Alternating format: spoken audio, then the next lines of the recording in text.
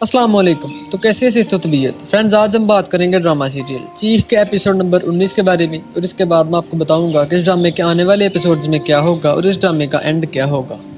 जैसा कि अब तक आपने देखा कि गुस्से की हालत में यावर खुद ही अपनी हकीकत सबके सामने ले आता है।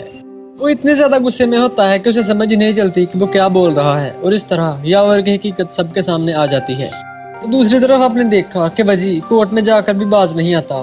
जब रमजान चाचा गवाही देने के लिए कटहरे में आते हैं तो वजी उन्हें इशारा करवाते हुए चुप रहने का कहता है।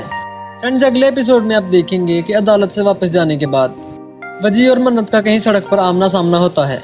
मन्नत कहीं जा रही होती है कि वजी उसके सामने गाड़ी लाकर खड़ी कर देता है। वजी गाड़ी से बाहर निकलकर मन्नत से कहता है, क्या कहा था तुमने, मर्द के बच्चे हो तो मुझसे लड़कर दिखाओ।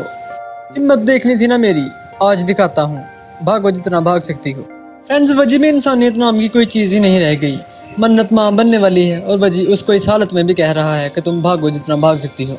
और मन्नत भी बेवकूफ़ाना तरीके से उसका चैलेंज एक्सेप्ट कर लेती है।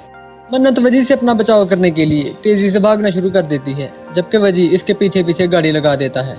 वजी उसके पीछे गाड़ी लगाकर हॉर्न बजाता है और उसे डराने की कोशिश करता है। तेजी से भागते हुए मन्नत पेट के बल गिर जाती है और यूं उसके पेट में मौजूद एक जान का नुकसान हो जाता है। यहाँ पर मुझे ऐसा लगता है कि वजी का मेन मकसद भी यही होता है कि वो किसी न किसी तरह ये काम करे जिसकी वजह से मन्नत को ज़हनी अजियत मिले और वह ज़हनी तौर पर डिस्टर्ब हो जाए और उसके केस की तरफ से थोड़ी सी तवज्जो हट जाए।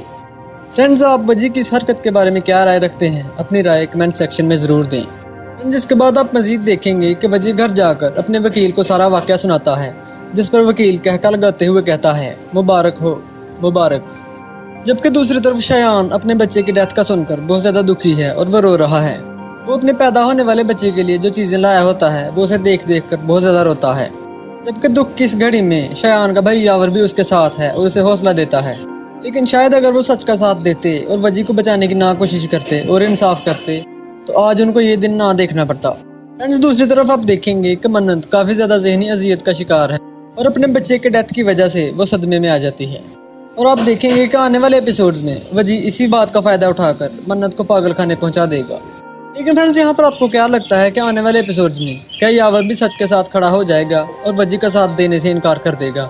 और क्या मन्नत इस हालत में वजी का मुकाबला कर पाएगी? अपनी राय कमेंट सेक्शन में ज़रूर दें। और अगर आपको ये वीडियो अच्छी लगी तो इस वीडियो को लाइक ज़रूर करें और मज़ीद अच्छी वीडियोज़ के लिए हमारे चैनल को सब्सक्राइब करें और साथ मौजूद घंटी के निशान को दबा दें ताकि मुस्तकबिल में आने वाली वीडियोज़ की नोटिफिकेशन आपको मिलती रहे।